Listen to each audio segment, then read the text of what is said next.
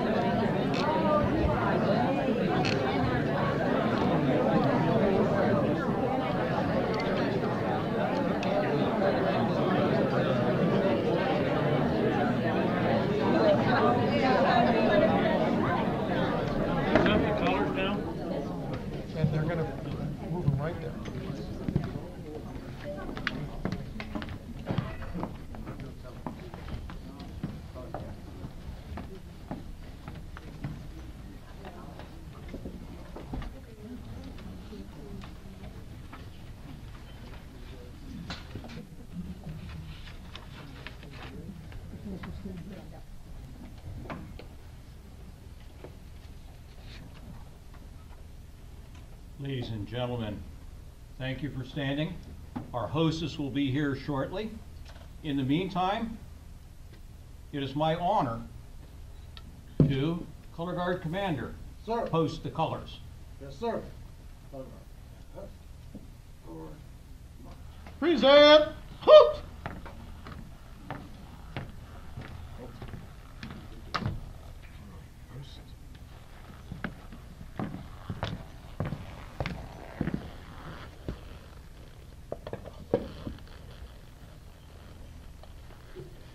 Chief Musician, sound the national anthem. Yes, sir. Order arms.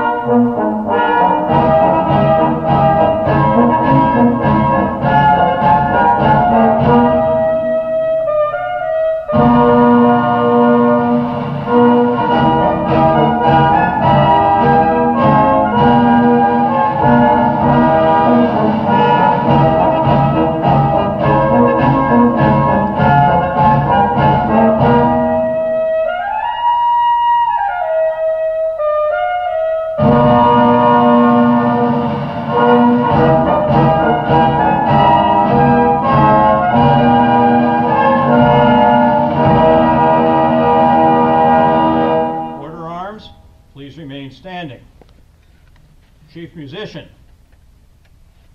Honored guests, neighbors, friends, please greet the President of the United States, Abraham Lincoln, and his lady.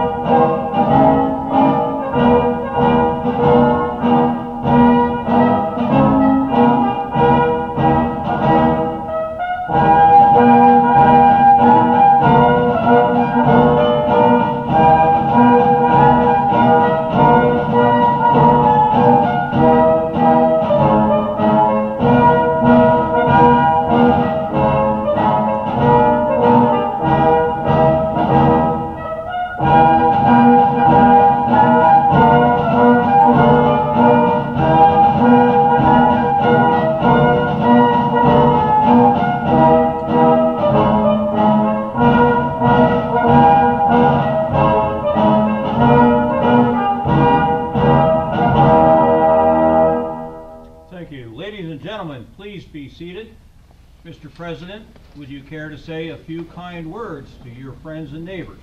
Yes, sir. Thank you very much. And well, we are so happy to be here with you tonight at this meeting, and I guess it is my birthday. I remember many years ago we were in Cincinnati, Ohio, on my 52nd birthday, traveling through the state of Ohio and going to Washington, and there on the way we met the little girl who wrote me a letter earlier and told me I should grow a beard, and if I did I might be president. So I grew the beard, and I was elected president. But I remember the first time that I ran for political office, and in New Salem, Illinois, and I had to say a few words, and I started out with this phrase. I said, you know, folks, my politics are like the old ladies' dance, short and sweet. Well, I brought the personification of short and sweet with me tonight, my wife Mary. She is sweet, and she does such a fantastic job out on the stump or out presenting our programs that now people are beginning to say, Mary, who's that big tall guy with you? But we had some interesting presentations today, speaking with a couple of groups, and we're so happy to be here tonight, to be with a lot of the friends that we've known throughout the years, and it's just an honor for us to be here tonight and enjoy this great evening. And I think we should have a lot of fun and enjoy the evening, but I do need to give Mary just a minute for a few words. Mary, would you like to say a few words? We just are so happy that we are here with you tonight celebrating his birthday. It's such a milestone, and it's such a nice time to be able to celebrate it and not have to be in turmoil. So we're just going to enjoy ourselves tonight. And thank you for coming. Thank you again. Thank you very much. We appreciate it. Thank you for being with us, Mr. President.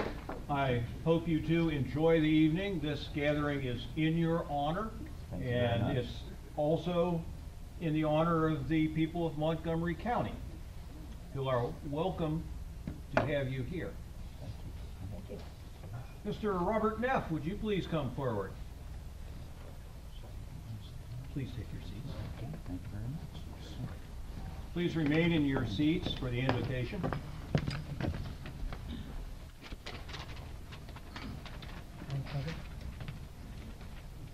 Our invocation tonight is derived from the Grand Army of the Republic and the Sons of the Union veterans of the Civil War prayers that were used at community dinners following the American Revolution.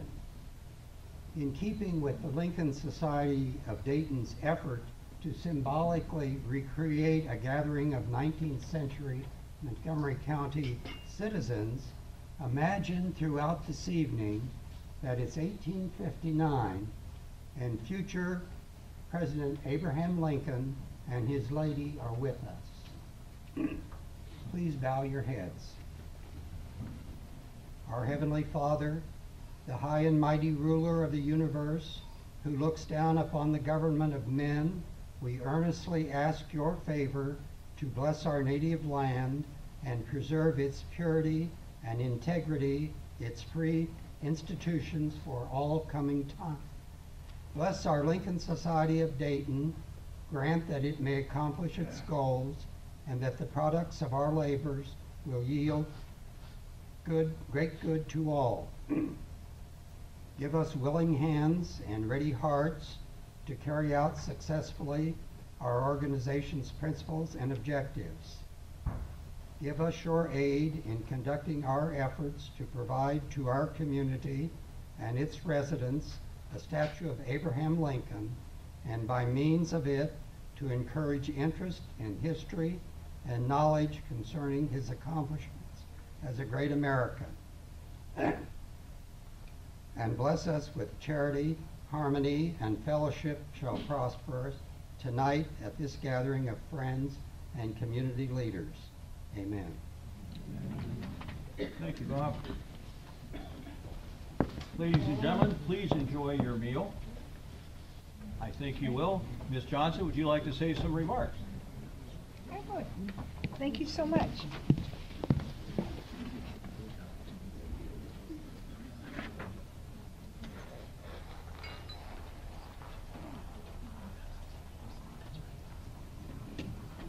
Well, we want to thank you all for coming to the 207th birthday party. Thank you, Color Guards.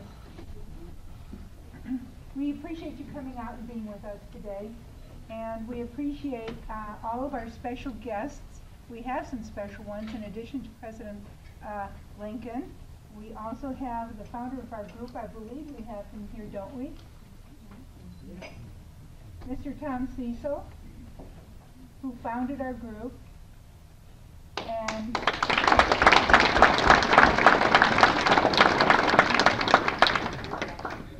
And he had the vision of having school children study Lincoln, and he thought it most appropriate that they should study his values, his dedication to the Constitution, and to the principles of Abraham Lincoln, and the fact that he could achieve these goals. And he felt that school children should be able to come to Courthouse Plaza and the courthouse and the iconic value of that location and see them coming to see the statue of Abraham Lincoln. He's over here. Would Tom like to stand?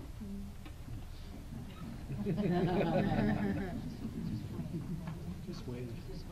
Okay, just wave, Tom. We'll take a wave.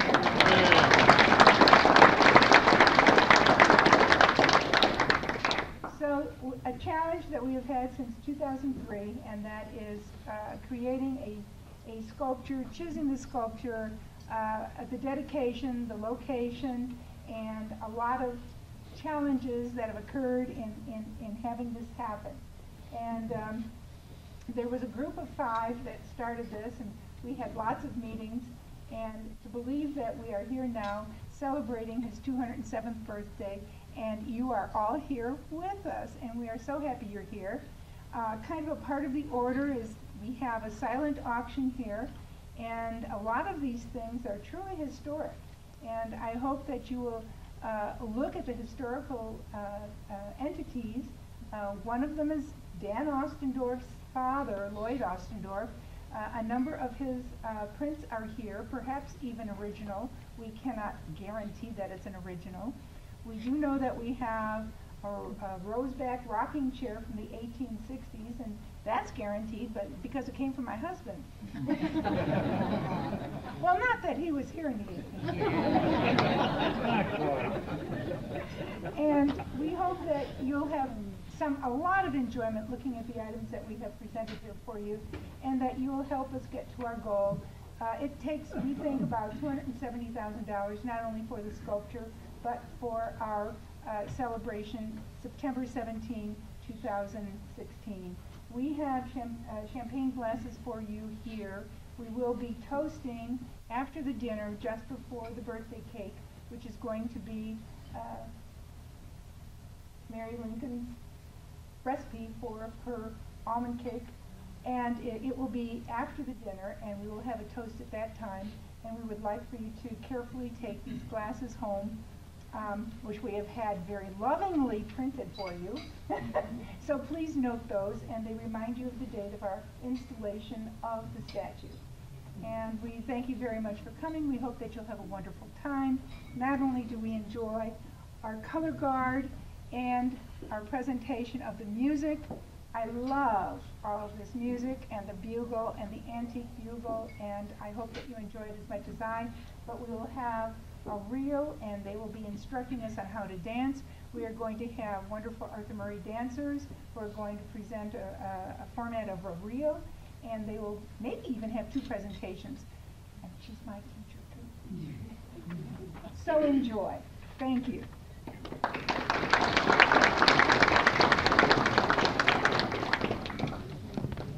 You want a sound miss call? Sure. In keeping with the music being authentic 19th century, my associate Al Halley of Halley Music will sound dinner call or supper call.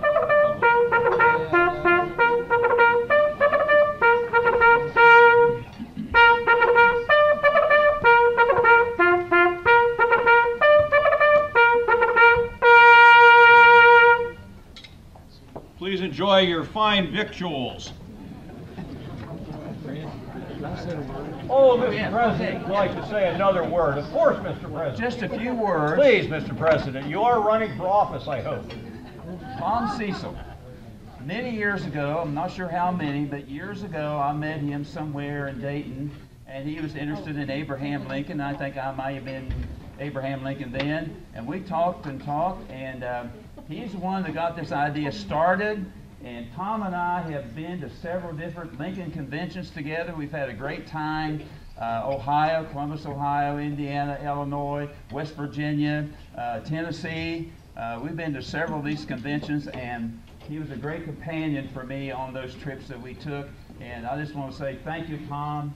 Thank you very much for your inspiration and your vision for the future, and thank you for traveling with me on those trips. Thank you, Tom. I remember one especially in Washington, D.C. We went to Washington. The traffic there was terrible. I think about 8 lines going and 8 lines coming. I think we got lost a couple of times, but we finally made it to our destination. And Tom was very patient with me because I was driving. And we just had a great time in those conventions, and I will always remember those great memories that Tom and I had at those conventions and other places also. So thank you very much, Tom, again. I really appreciate it. Yes, sir.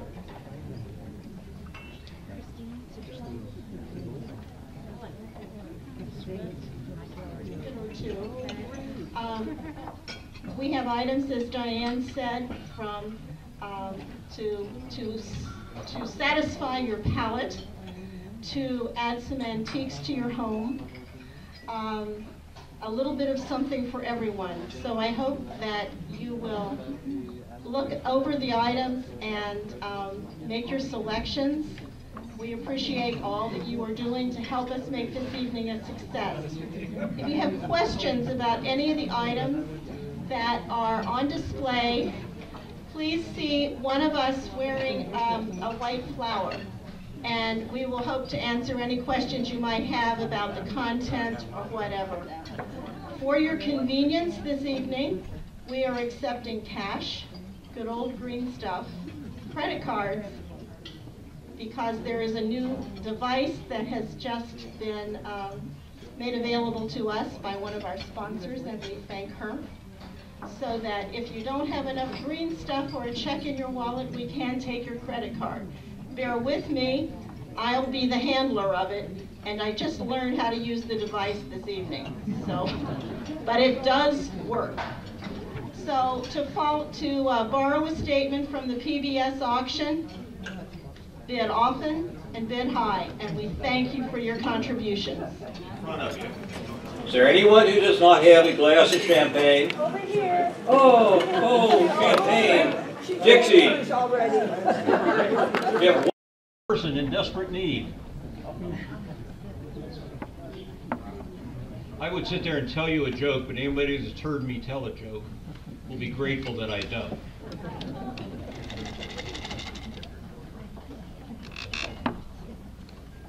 Is he over here on the left also? I think you're singing. You're gonna get it. It's really hard to have a toast when somebody doesn't have a toast to toast. Or as a friend of mine said, if you can't have champagne, settle for rye or whole wheat. Bad joke. Aren't you glad I'm not going to tell it?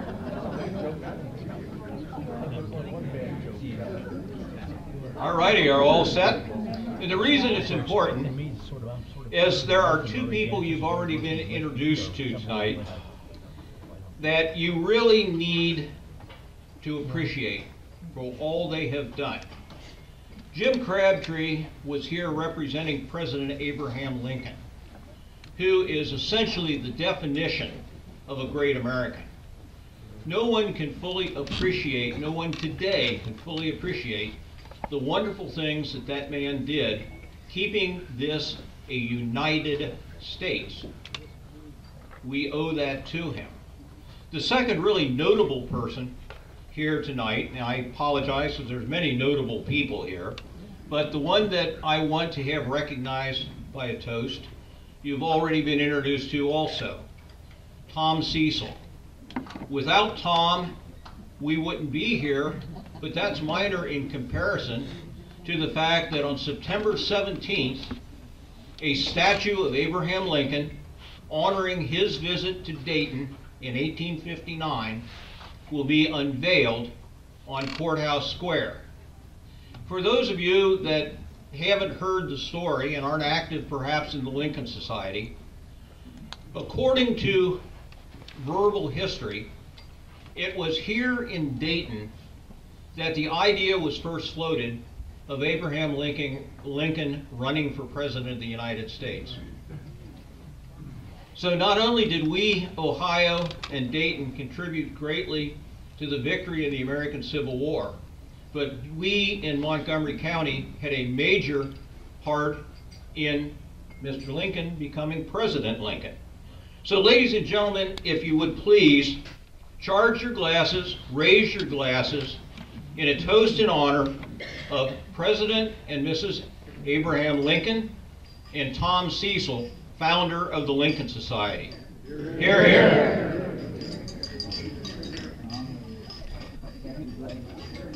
Isn't it good finally you get to empty that glass? And Fred, Yes. may we include in this toast as well our dear friend Chuck Berry, who's president, who is also enjoying the same birth date and who has sponsored a $25,000 gift to the Lincoln Society. And we thank him for coming here. Hear, hear, Chuck Berry. Thank you very much for your generosity and support of educating the people concerning Mr. Lincoln and all he has done. Hear, hear.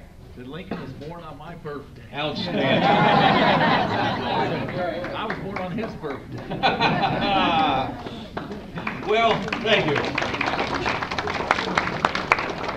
I think it is now totally appropriate that we sing happy birthday. And my good friend Al Halley will, since none of us I'm sure know the music, would you, chief musician Halley, give us a tune? Here we go. Happy birthday, Everybody? to Abraham Lincoln and Chuck Berry. Happy birthday to you. Happy birthday to you. Happy birthday, happy birthday. Happy birthday to you.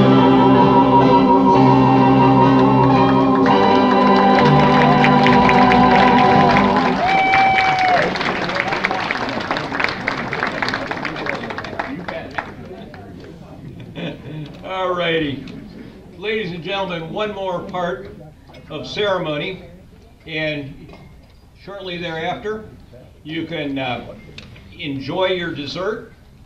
If the color guard will please get ready to post the colors.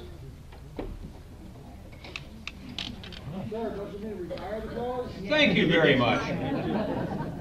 See, that's the reason I'm a lieutenant. I'm the oldest lieutenant in the 1st Ohio Volunteer Infantry, and I don't understand why I never get promoted, but it's because I keep making mistakes like that. Only in front of the president. What can I say?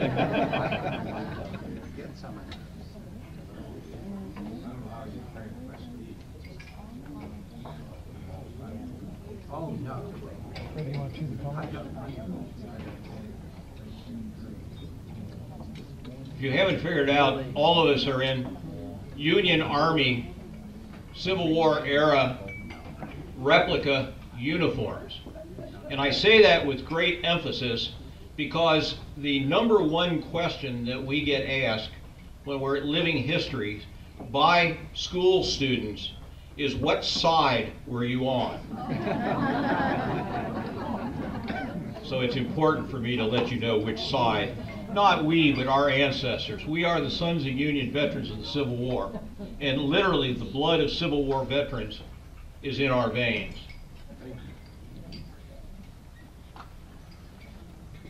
Color Guard Commander, Sir. retire the colors. Sir. Sir. I'll play at your command. Sound the bugle. Thank you for all right.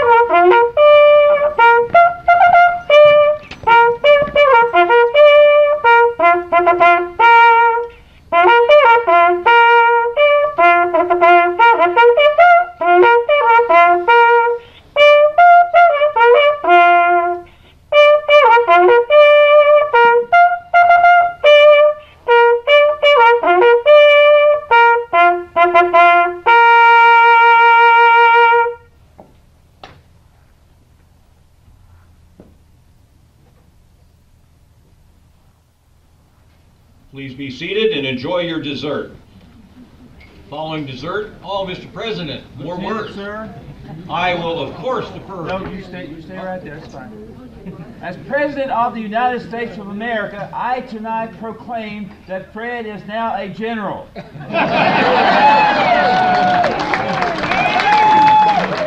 For this night only. Thank you, Mr. President. Yes, sir. I will put that down and I will enjoy it forever and ever.